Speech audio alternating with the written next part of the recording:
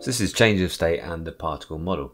Now remember, the particle model is a really successful model which explains the properties of solids, liquids and gases by modelling them as groups of particles which have certain amounts of kinetic energy and certain amounts of intermolecular attractive forces. So every particle is attracted to every other particle and they have a certain amount of kinetic energy due to their motion.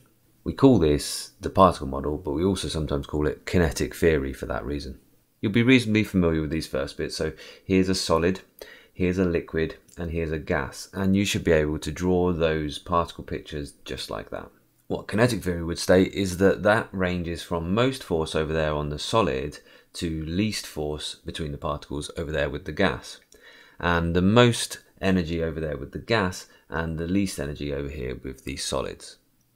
And simply put, that's all the particle theory is. That's all the kinetic theory is one state has a lot of force and not so much energy, and another state has quite a lot of energy and not so much force between the particles. Now we have to talk about the change of state between solid and liquid, and yes, we can call it melting from solid to a liquid or freezing from a liquid to a solid, but actually we're going to refer to both of those as fusion. It's more useful often to talk about just between solid and liquid being fusion. Doesn't matter which direction we're going. And similarly with gas, from a liquid to a gas, that's evaporation. From a gas to a liquid, that's condensation. We're just going to call both of those vaporization. The change in either direction is vaporization. One really common discussion about solids, liquids and gases will be their density. Now it does tend to be that the solid is more dense than the liquid and the liquid more dense than the gas, but beware of that. The three states of matter and the densities can be explained using the particle model, and the densities can change as a result of a change of state. Now you will need to remember and use this equation here, which is rho is m over v. So density is mass divided by volume. And we can use kilograms per meter cubed, or we can use grams per centimeter cubed, but we don't mix and match those two things.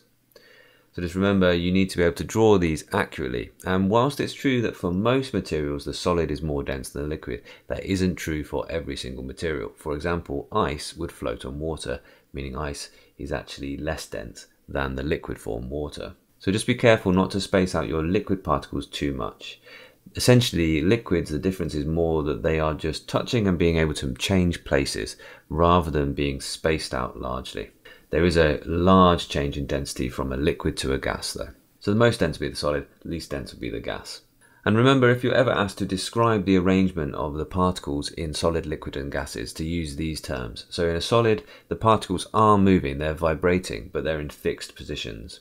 In a liquid, the particles are moving with more energy and now they can change places.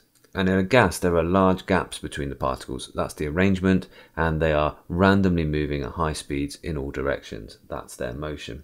So we use these particle pictures to sum up the arrangement of the particles and their motion.